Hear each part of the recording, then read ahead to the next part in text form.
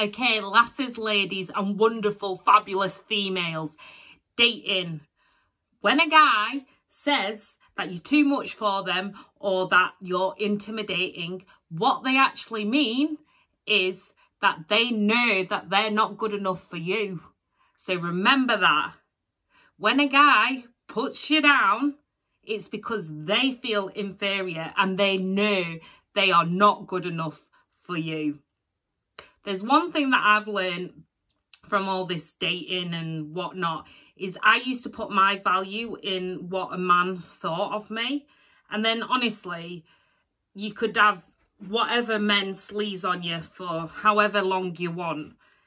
And the only true value you can find is in yourself.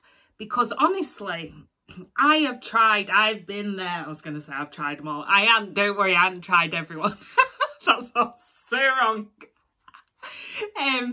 But basically, I'm older now and slightly wiser, although I do fall too easily for different guys.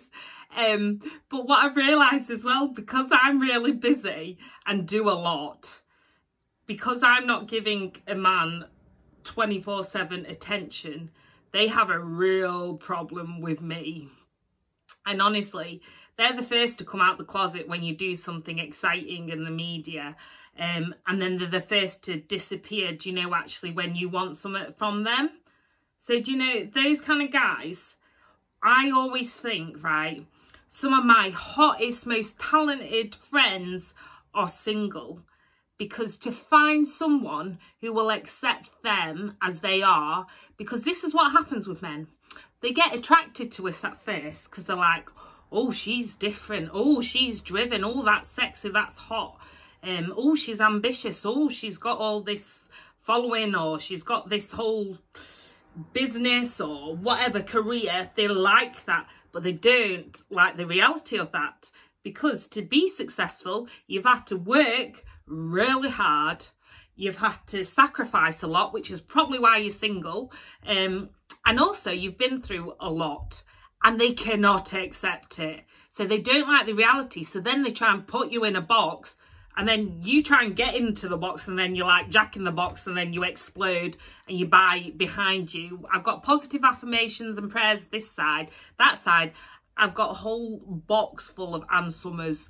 Unfortunately, no toys. I've never used one. Right, I better go anyway, because I am busy having a life. So we, and this is a lesson for me, cannot find our value in a man. We've got to find it in ourselves, because we are badass bitches, and that's why they cannot cope with us. And it takes a good un, a real good un. And I, like my friend always says, don't accept a knight in tin foil. You want a knight in rose gold armour. Maybe not rose gold, but you know, like proper good stainless steel, at least like Yorkshire stainless steel armour. You don't want no knight in tin foil, all right? And even the ones in armour, they're not going to save you. They just got to be there to support you.